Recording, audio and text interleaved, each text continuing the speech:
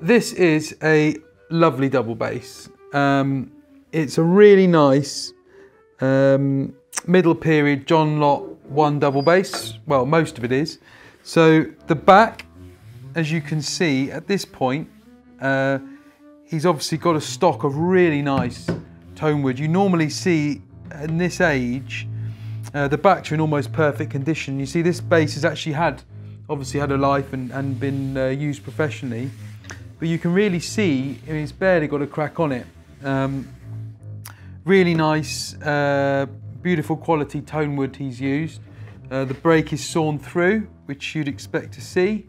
It's nice, slightly round at the top here. You can see various different things at the button, but I mean, that's one of the things that I really like about John Lott 1 is that he changed what he was doing a lot. You know, you really evolved from the early instruments, sort of 1820, 1825, to, you know, slightly later 1830. Again, he's changing what he's doing, the slightly bigger pattern, really Amati sound holes.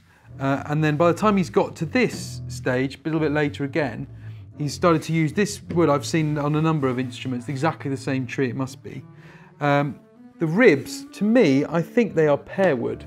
From the sort of bottom of the tree, he kind of was in the habit of using sawn veneers from, you know, you very often see in this period, you would expect to see incredible mismatches of wood. So you've got really, you know, classic tone wood, flamed English sycamore for the back, or for English maple. And then you could see bird's eye ribs, you could see all sorts of different woods that he used. As I say, I think this one's pear. And you normally see that these are, although these ribs are in very good condition for what they are, you can see where they're slab cut and the figure is crazy. You know, you've got a big knot here and all sorts. They normally are quite well cracked. These are very well repaired, but it's, you know, a gorgeous instrument. So when we come to the front is by Charles Therese. Now I would say that this is made probably around 1860. These sound holes are really individual to Therese. You just don't see them anywhere else. They're kind of a bit quasi-Strad style, you know, very large, very angular, quite craggy looking, and I think they're great. So I would say that probably this I mean, and the thing is with this, I think some instruments, when they're not all one, you know, there's a missing head or there's a missing part or replacement ribs, sometimes it can, you know, detract from them a bit. But I think in this case, the front really suits the whole bass, and I think it's really sort of, you know, fun. It kind of all matches together and sort of feels right, if that makes sense. Yeah, I mean, I really like these sound holes. So what you've got is a classic John Lott 1 double bass, but obviously the sound holes are the sound holes are from Charles Therese, and the front is later. The other thing that is a treat on this bass is the head.